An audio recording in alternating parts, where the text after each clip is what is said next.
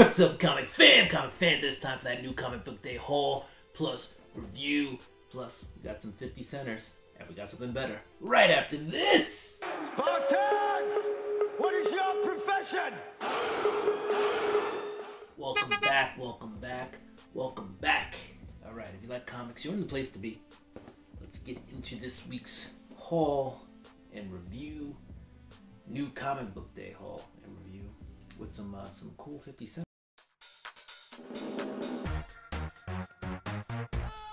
So this is Wildstorm Rising. This is a 50 center. This is a chapter 10, Wildstorm Rising, but this is also issue 2. So it kind of crossed over a few things. But what's cool about this is it is one of those full kind of spread layouts, back and front cover, but also attached to the inside is this Wildstorm Gallery card pack. So I thought that was pretty cool, so I picked that up. 50 cents. Boom. We also got Secret Avengers #1, Save the Empire. Just a cool cover. Nothing, I don't think there's anything too spec crazy on that one. If I am wrong, let me know.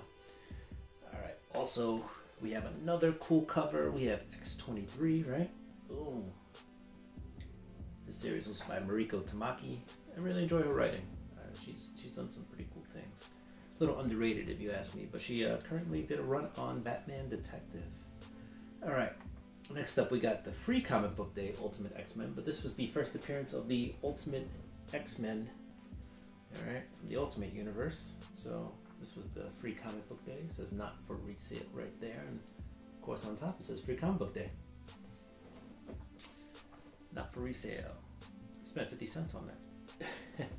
Next up we got West Coast Avengers #2. You got Tigra there. This is also nothing really spec crazy about this. Just a cool cover. 50 cents. Why not? Alright, next up we got Avengers vs. X-Men, or AVX #5. This is the first appearance of the Phoenix Force in that book. See the Phoenix burning up Cap right there on the cover. And then we got AVX 7, alright, and this is where Namor floods Wakanda. So, you know, this had a little bit of a spike when it was announced that Namor would be in the Black Panther movie, the second Black Panther movie. Alright, now what's better than 50-cent books? 25-cent books, and these are in bags and boards. I gotta get those guys in bags and boards. But this is Starman Zero, and this is from 1994.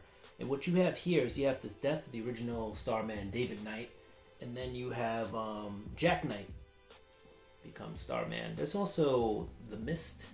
Her son and daughter make their first appearances in this book. So cool. And then I found this in the quarter bin. Thor #6. And I'm not sure how much this book's going for. It's probably at least a $10 book. Needs a little press. Actually, a little kid got to it and put a little non-color breaking bend in the corner here. So with the press, it'll come out. Damn kids. But I found it in a 25-cent bin, so whatever. But yeah, you got Thanos holding the Infinity Gauntlet, or the Black Gauntlet with the Black Infinity Stone. So that's pretty cool. This is second print, by the way. Second print book. And that's artwork taken from the interior. Alright, let's get into this week's new comics.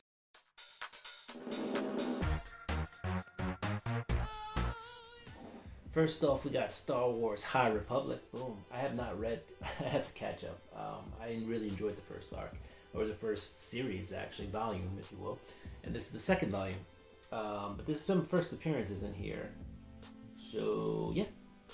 Until I read it, I won't be able to tell you who really is in there, but that's Star Wars High Republic. Next up, we got Dr. Aphra #27.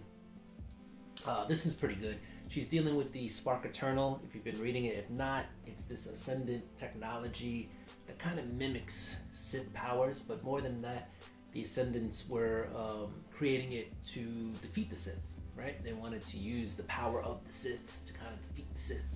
And so this technology, if you look at Dr. Afra's eyes, kind of infects her, if you will, or gets inside of her and uses her body as a host with the mission to kind of, fight the Sith. Dr. Afra kind of tricks the body, or has her own viruses built into her body. She has some cybernetics and some, tattoos and stuff that are robotic. And so basically tells the stone, if you want to continue to use my body, or you want to live with me as the host, you'll give me back control of my body. So you can see right here, control issues. So it's been a really good series. Yeah, if you like Dr. Afra, if you like Star Wars, I'd jump on that. Yeah, it kind of ends with them agreeing to work together and work towards fighting the Sith. All right, next up, kind of two books that kind of go together, but don't really. Like, they look like they'd be like attaching cups, but they aren't. And if you weren't careful, you might have grabbed the wrong one if you're not collecting both of these. If you're not reading both of them, but these are both part of the Dark Web series. Here you have Dark Web Venom number 14. All right, and what works this book into the Dark Web series, if you've been reading it, is we have a return of like the younger Venom, the one that wants brains and just wants to kill Spider-Man, right?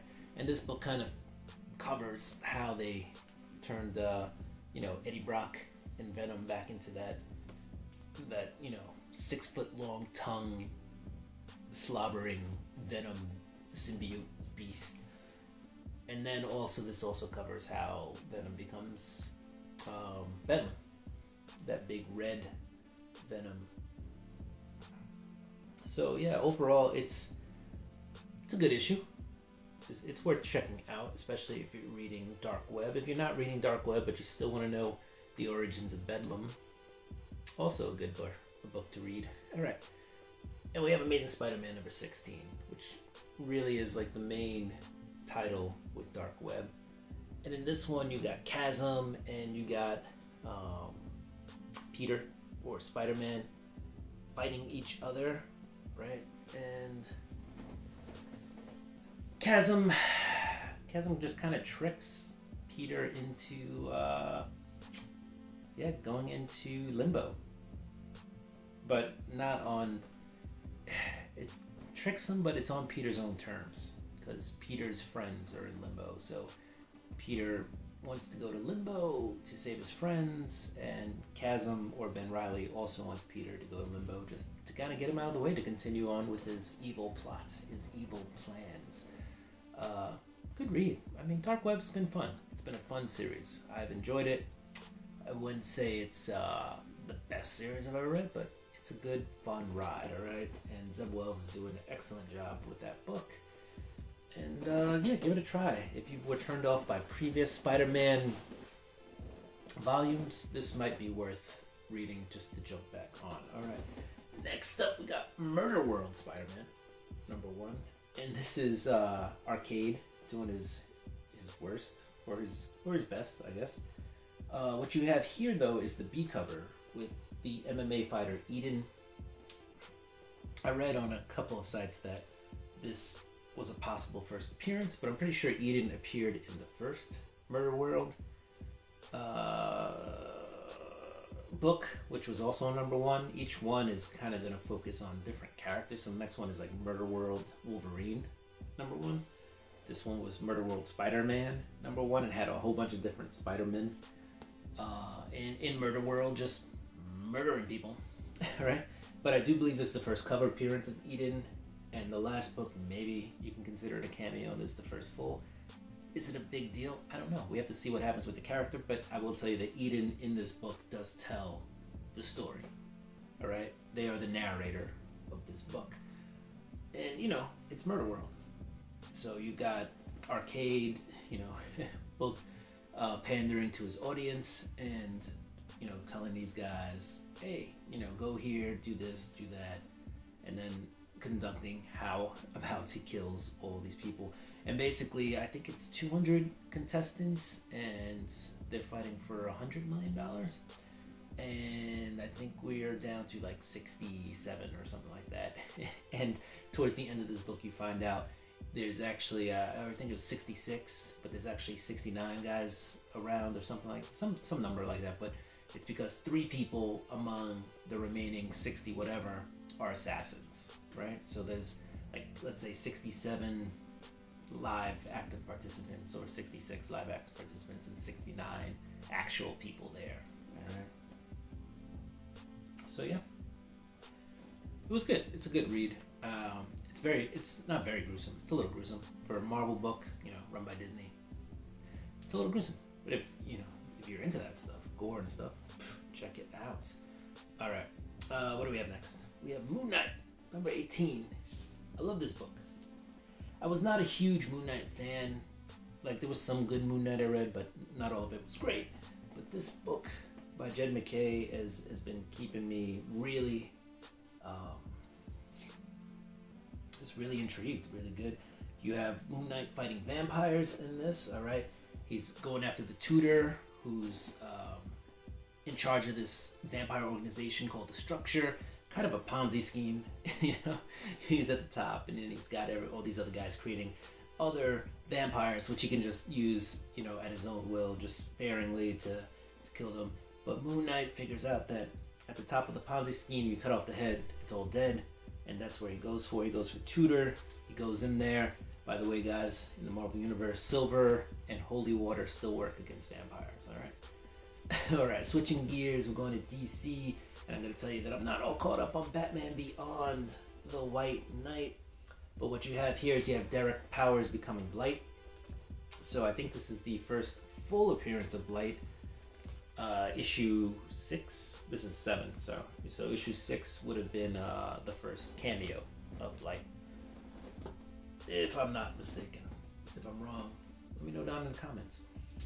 Alright, this is Detective Comics 1067 by Rom V. We've all been waiting for a little action in this book.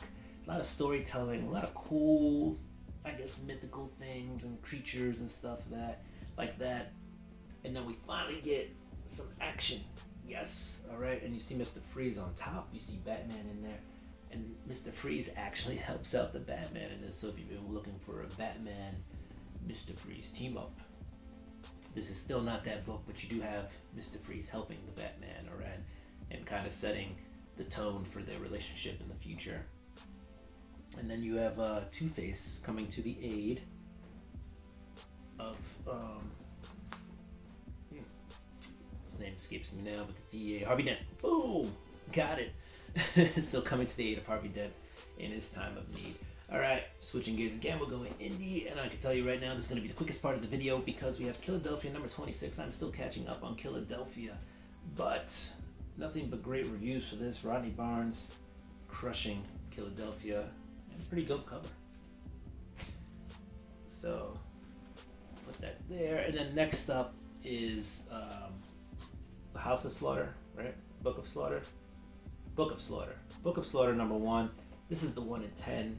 It's basically like the A cover, just it's a virgin, no trade dress. Dan Mora did the cover. Love Dan Mora, awesome artist. What you have in here is you have a solo story, pretty short solo story. Actually a pretty thick book, so maybe it's not that short, but it's not the entirety of the book. It's maybe a third of the book with Maxine Slaughter, and then it's a guidebook. You'll have maps, and it just tells you about each bandana, each color of the House of St. George, and what they mean and what they do, and etc. It's really just a guidebook to help you if you're new to the Slaughterverse, or if you just want to make sure you know all the ins and outs of the Slaughterverse. That's what this book is. Alright, comic fans, that was my new Comic Day haul plus review. We had some 50 centers and we had some 25 centers. And we had some cool 25 centers. Anyway, thank you for joining me. If you enjoyed the content, don't forget to like, subscribe, hit that notification bell. Go ahead and throw me a thumbs up. Comment down below. Do what you do. I'm going to do what I do. I'm going to get ready for next week's books. Happy New Year!